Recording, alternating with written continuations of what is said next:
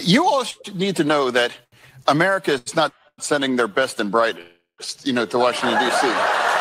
Oh, my God. Talk about somebody who's totally so unaware of what he represents, a person who represents not the best and the brightest. He sadly suffered a stroke right before he was elected, but 2.7 million Pennsylvanians voted for a guy who doesn't feel secure enough to wear a suit and runs around trying to get the Senate to change the rules so he can run around in a hoodie, sweatshirt, and shorts all the time. But as long as he's talking about not the best and the brightest, let's take a little trip through history here. Here's Hank Johnson, representative from Georgia. He's been representative from Georgia for 15 years, in a House committee inquiring to a U.S. admiral about the problems on Guam.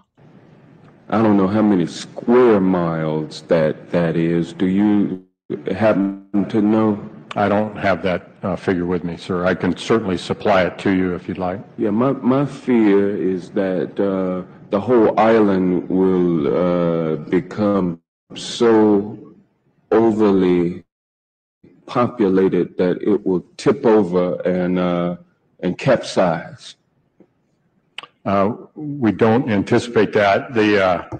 The Guam population, I think, currently about 175,000, and again, with 8,000 Marines and their families, it's an addition of about 25,000 more into the population.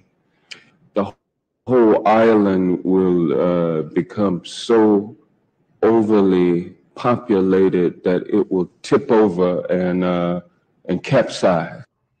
Okay, gosh.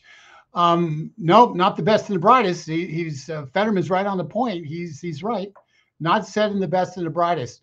But to update it a little bit and just bring us to a personality who we all know and at least make fun of. When Alexandria Ocasio-Cortez, well known as AOC, came to Washington, D.C., she was mystified by this strange thing in her sink. Believe it or not, she did not realize what a garbage disposal was. Okay, everyone, I need your help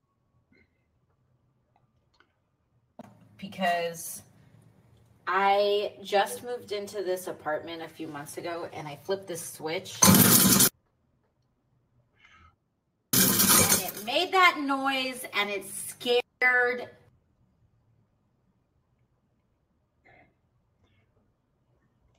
You get the point. The point, country, and we have a U.S. rep who is startled and scared of a garbage disposal in her sink.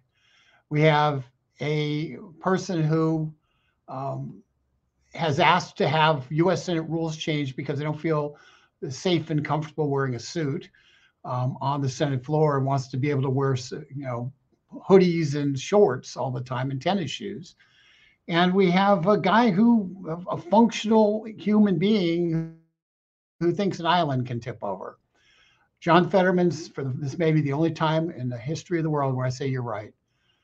Boy, some of these places sure aren't sending the best and the brightest. Unfortunately, they're leaders of the Democratic Party. This is Rick Manning, Americans for Limited Government, signing off.